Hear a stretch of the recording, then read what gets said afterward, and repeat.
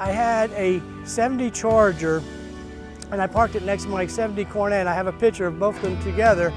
And when I looked at the picture, I thought, oh, it would be neat to make a Charger convertible. Back then, it was a 70 Cornet convertible that I had, and I realized how similar they were and that they would both be able to make it. And I just kept putting it off, but I finally did it, and I'm enjoying driving it.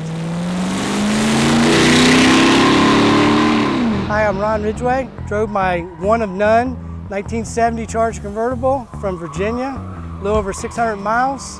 Here enjoying a nice weekend here at MoParty. Started out as a 1968 Cornet convertible, just collecting parts and basically transferring it to a convertible, making it look like a stock 1970 Charger, which they never made, and it would have been nice if they did. This is a copy of my high school car that I drove, but only a hardtop back then. I love convertibles, so I made this one to drive and enjoy, and we've been enjoying driving it.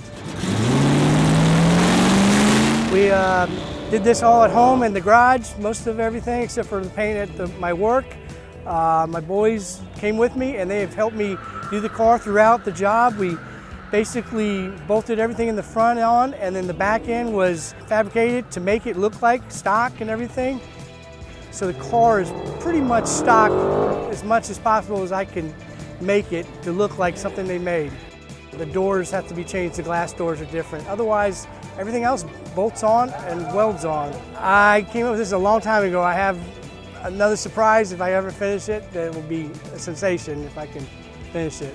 It has a 440 automatic, 323 rear, the power windows, the option up chrome, the packages, just AC extras to make it, the luxury car that it's supposed to be. Took the car to Carlisle, Mopar Carlisle, and then we've taken it to Mopar Nationals, and I just said, man, I got to come down here for this show, and we just said, man, we got to make a road trip out of it and drive it and be a road trip to remember. So it has been.